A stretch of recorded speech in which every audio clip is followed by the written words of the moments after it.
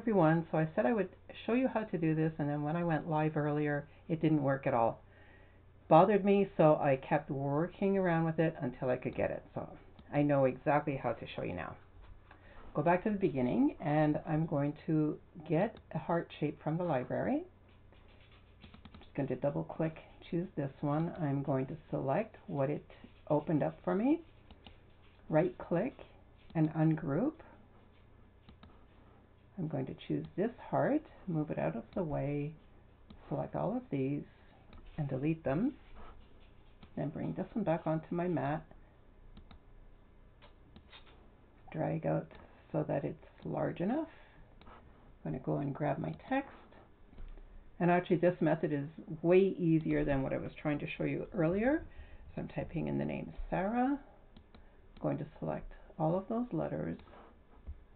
Come over here and choose a script font. Somebody was asking the name of this font earlier. It's Aubrey. You can see it up over here.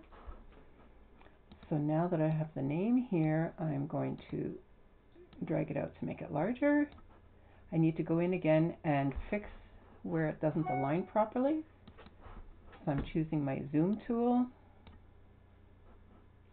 I'm right clicking and ungrouping the letters so that I can select individually, and so that I don't have to move all the rest of my letters, I'm going to take this A and just slide it a little bit so that it lines up properly next to the R. And then I'm going to bring my S over and have it just slightly overlap my A. Again, I was showing you that the reason it's showing this line, this blue line, and not letting me move easily is because of a setting up here in under view. I have enable smart snapping enabled. So I'm turning that off, and then when I move it, it moves more smoothly. I'm going to zoom back out. I'm going to move my heart out of the way so it doesn't select it. I'm going to draw a bounding box around the word. I'm going to weld, and once you weld, it makes it a composite path. When you see release compound, not composite, compound path, if you right click and see release compound path, it means that you do have a compound path. Okay, so I'm just going to move this out of the way for a second, move my heart into place.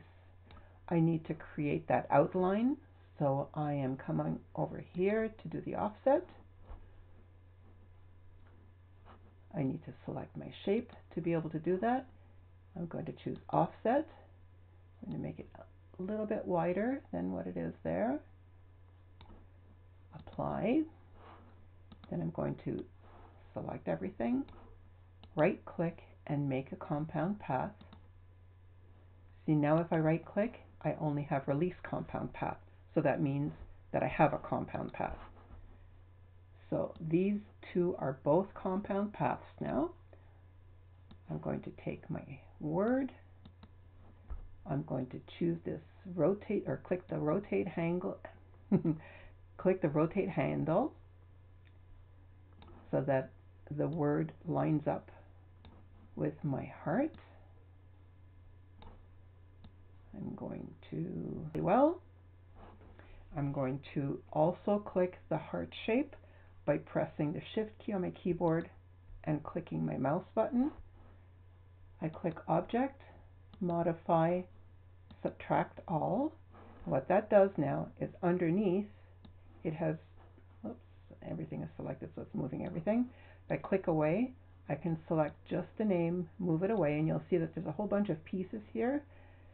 Now they're all together because it's a compound path. So I'm going to right click and ungroup, and then I'm going to take my mouse, come over here and choose those pieces, delete them.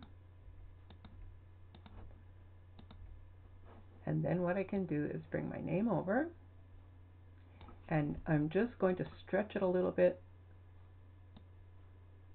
so that it overlaps the heart piece.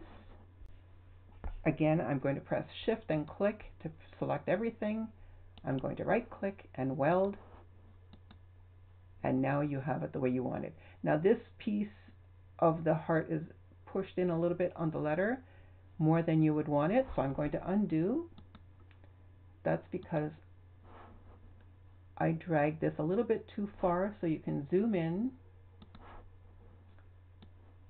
to make sure that you don't overlap too far. So I'm going to select this and I'm going to drag it so that it's just overlapping, and I'm going to come over to this area as well.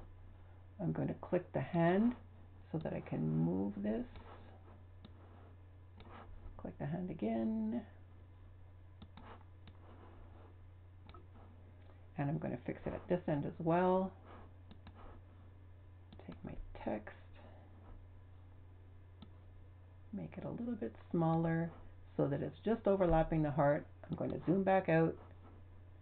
Again, press Shift and click, right click and weld.